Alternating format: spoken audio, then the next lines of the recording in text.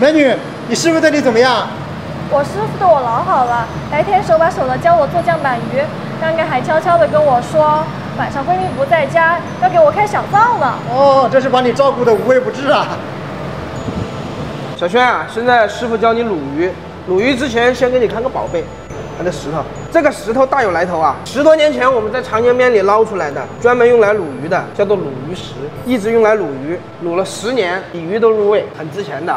别人出了10万块钱我都没卖，你好好学，把它学好之后，哥把它送给你。好，师傅把它送给你，好吧？洞庭天下水，岳阳酱板鱼。我们这个鱼不拼爹不拼娘，就拼原产地。像这一条鱼有多重啊？这一条鱼1斤左右，不能多也不能少。我们这个鱼从活蹦乱跳到腌好，不超过3秒钟，鱼还没感觉到痛苦就腌好了。为什么要这么快啊？因为快，这个毛孔还没有闭合，这个香料撒下去能够深入骨髓，快速把鲜味锁住，把腥味去掉。这个是个什么料？这么香？这是人家祖传的一个香料，腌鱼的。咱们一定要在低温冷库里进行腌制。像咱们这一冷库的话，可以腌2万多条。别人的鱼都是水里面养出来的，你这是土里面种出来的吗？这么黑？那不是，这是香料腌出来的。你看这个腌的黑呀，证明它腌入味了，从骨头到肉都已经充分入味。大姐，我看你这个洗鱼洗得很快啊。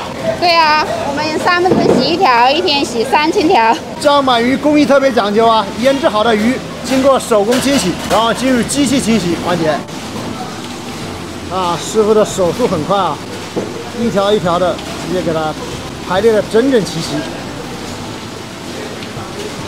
现在我们就是在烤鱼，你看这个鱼啊，必须用新鲜的武昌鱼烤制，每一个托盘要烤15条，1条不能多，1条不能少。这个我一般是不会教别人的。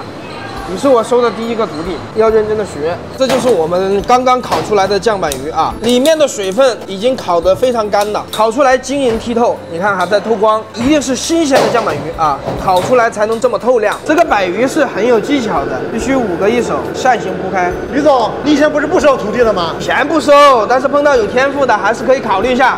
哦，果然有天赋，天赋都写到脸上了。什么写到脸上了？她是我老婆的闺蜜。天天缠着我老婆要学这个做鱼，那没办法。是，教我摆鱼。手把手教你，来5个1手，把它摆好，对，压紧实，对，就是这种感觉。咱们一锅要卤250条，不能多也不能少，看鱼，看鱼啊！吉时已到，酱板鱼出锅。